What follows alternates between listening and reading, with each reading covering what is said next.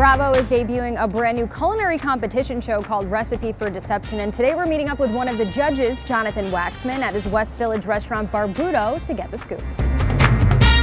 Chef, tell me what Recipe for Deception is all about and what makes it different from other competition shows. You know, I tell people that really what it is, it's an elevated cooking competition show. There are 4 contestants each week. They've got 2 chefs, and they're ready to go. They're going to cook their best dish. They can do anything they want, except one problem. They have a secret ingredient that the other person knows and they don't know. With only a few clues to go on, the chefs must figure out their secret ingredient while there's still enough time to feature it in an amazing dish. It really shows off chefs at their best, and absolutely that we all lie a little bit.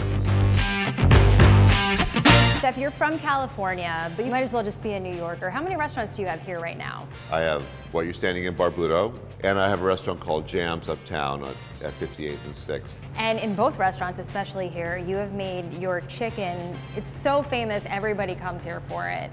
So is there any way today that you could sort of show me your secrets? That would be my pleasure. All right. You want to do it? Yes, please. Let's do it.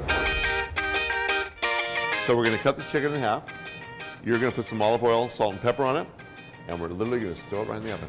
That's it? As easy as that? No, there's the trick. Basting. Basting's everything.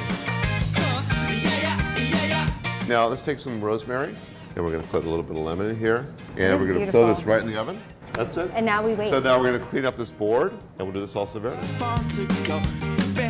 A couple of things of garlic, then you add a little bit of red pepper flake, some salt. You can grab the capers for me, and a little pepper, and then I'm going to take a little knife point of anchovy, and we'll start throwing some herbs on top here. Whatever you like. What did we talk about doing? Basting. Basting. Yeah, it's basting time. Okay, so basting. If you want a browner chicken faster, the trick is to have a little bit of butter. But if you don't want to use butter, just use olive oil. The most fun part of this is potatoes. I mean, that is picture perfect. So that's Barbuto's Basting. JW chicken. Thank you so much, Chef. I'm excited to eat it. All right, Chef, can we dig in? Sure, let's do it. So, Chef, is there anything that you're excited about right now in the dining scene in New York City? I just went to a new great place in Williamsburg called Lilia.